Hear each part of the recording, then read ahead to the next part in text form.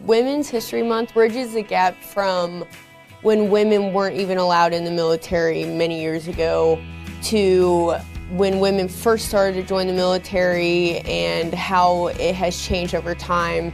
Now our wing has the first command chief that is a woman, and my own squadron commander and chief are both women. So over time, we've grown so much as women within the military. You can fly planes and be a doctor and do a whole spread of different jobs.